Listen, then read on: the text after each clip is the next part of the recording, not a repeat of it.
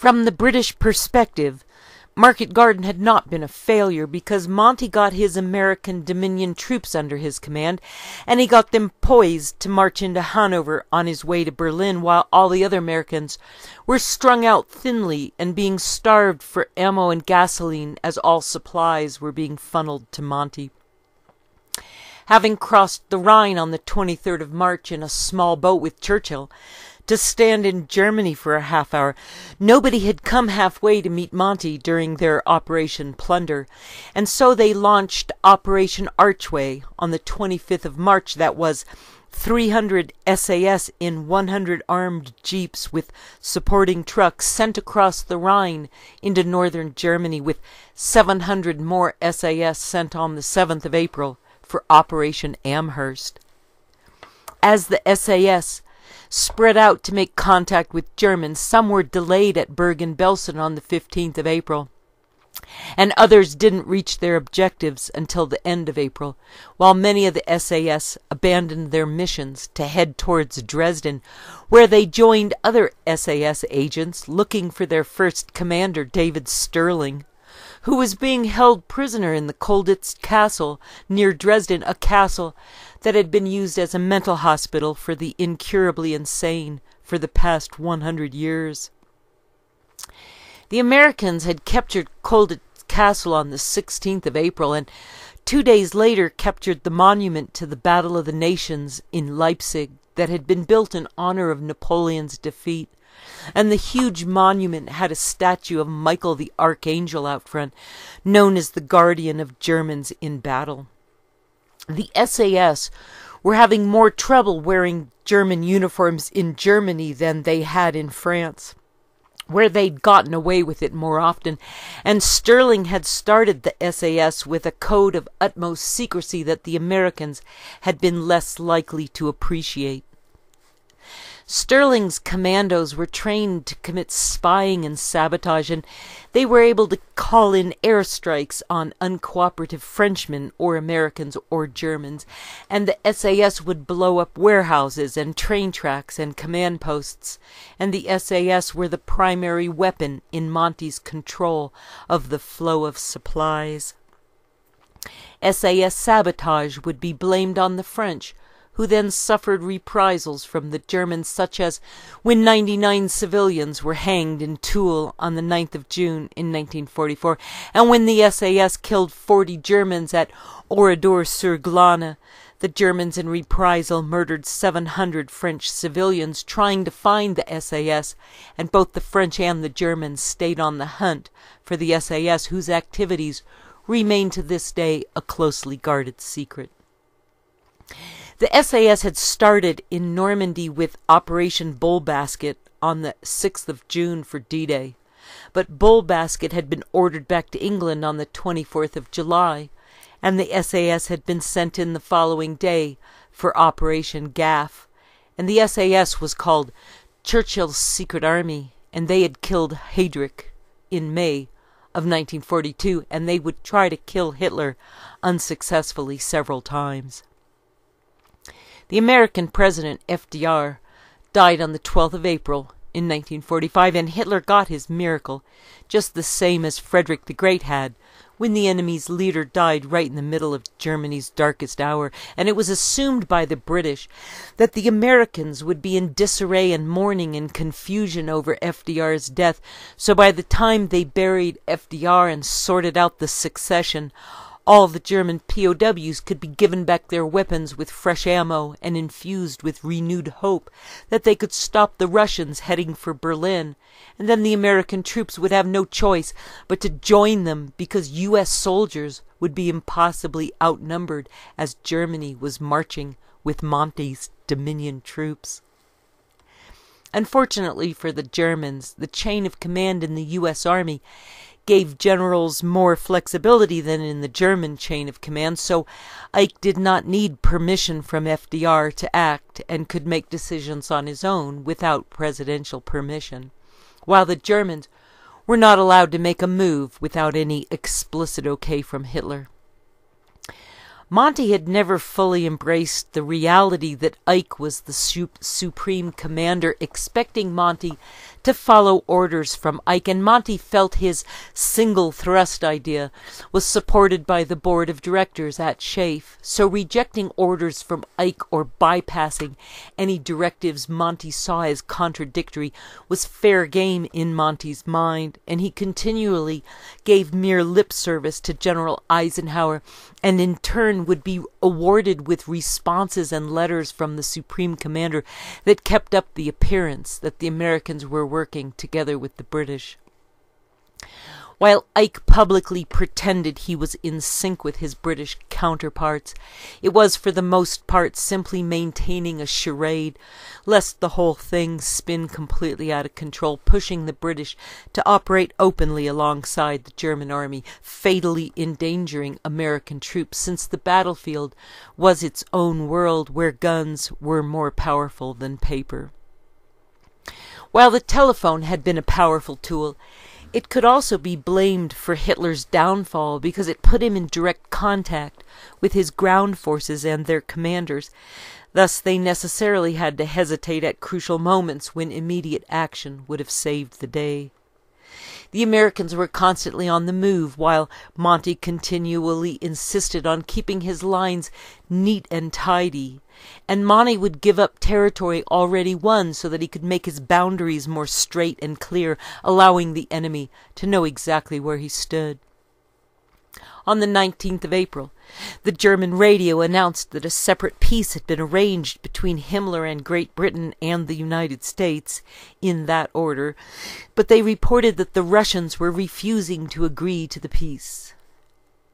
FDR had died the week before of a heart attack, and the War of American Independence had begun on the 19th of April in 1775, and on the 4th of April the American Third Army had overrun Ohrdruf, a sub-camp of Buchenwald, and Patton demanded that the world know about Buchenwald, despite the British insisting these camps be kept secret. The Germans had been evacuating concentration camps in front of the Russians, but they'd been told that Patton would not be coming anywhere near Ohrdruf, so the inadequate attempts to move those prisoners away and to burn the camps had been more terrible than successful. And after Ike saw what had been going on in the prison camps in Germany, the recriminations towards Patton for having tried to liberate the compound where his son-in-law was being held were immediately lifted. Patton had sent over 300 men and 16 tanks with supporting vehicles on the 26th of March behind enemy lines over 50 miles to liberate the camp, but his mission had failed with only 35 men coming back and all vehicles lost. Patton would say later that he should have sent 3 times that amount of manpower, and while transportation was an utmost necessity for the war effort, just as necessary was the flow of information through the public news media. And so the American Edward R. Murrow broadcast his report from Buchenwald on the 15th of April, and while Murrow had been broadcasting from the BBC studios to America, working for CBS News, Murrow's reports had been completely controlled by the censors at Britain's Ministry of Information. After word got out about Buchenwald, all bets were off. The British had reached Bergen-Belsen on the 11th of April and made a deal with Himmler that allowed the Germans to continue to manage the camp and set up an exclusion zone 5 miles wide around it to prevent the spread of typhus. Unfortunately for that deal, an SAS officer with his jeep driver accidentally stumbled on the camp and blew the whistle, so the British Army had to take over Bergen-Belsen on the 15th of April, where 20,000 Russian POWs had died. Bergen-Belsen was right near Celle, that was 20 miles north of the ancient capital of Hanover, and the British 11th Army, armored, found 13,000 corpses and 60,000 walking skeletons in Bergen-Belsen, and these British soldiers would later have the privilege of arresting the Flensburg government. Operation Lumberjack had begun for the Americans on the 1st of March in 1945 with Patton's Third Army, along with Bradley's First Army going after Cologne.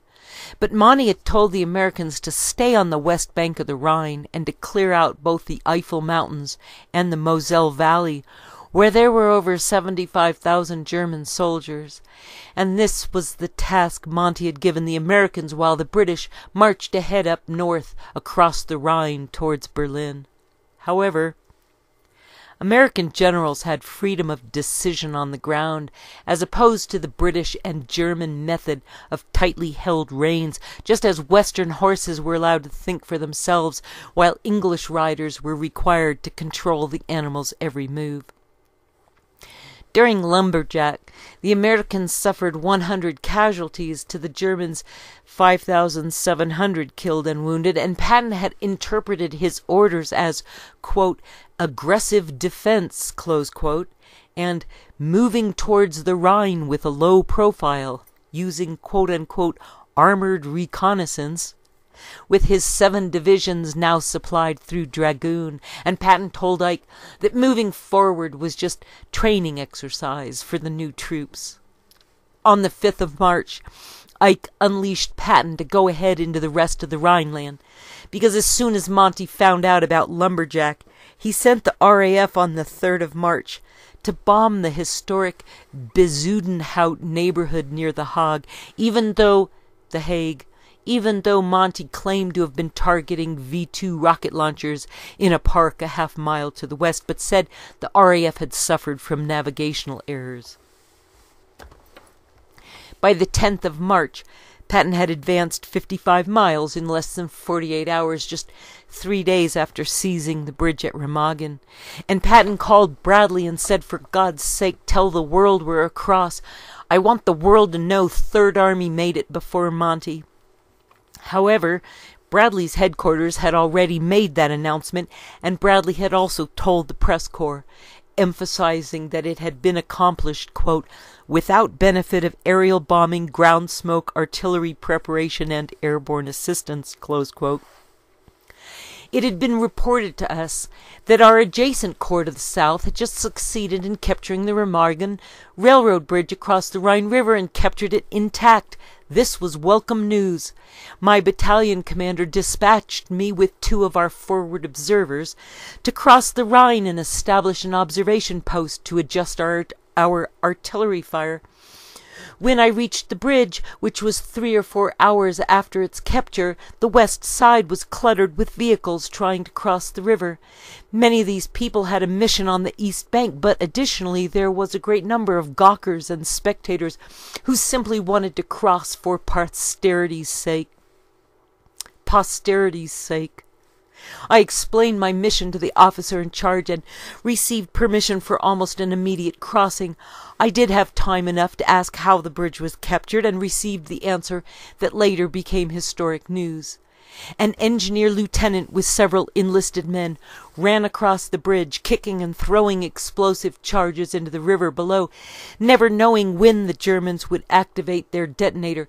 This was an extremely brave act. At any moment during the 10 or 15 minutes it took to accomplish this task, all of them could have been blown to kingdom come. We crossed the bridge and established 2 observation posts on the east bank. I left the 2 observers with their food and equipment. I then recrossed the bridge. Several days later the bridge collapsed as a result of previous bombing, but by that time we had finished 2 bridges downriver from the Remagen bridge. The first bridge was a pontoon bridge constructed by 2 engineer battalions. My corps commander offered to provide beer for the men of these battalions if they could give him a bridge in less than 12 hours. They did, and he did. However, the bridge was a sight to behold.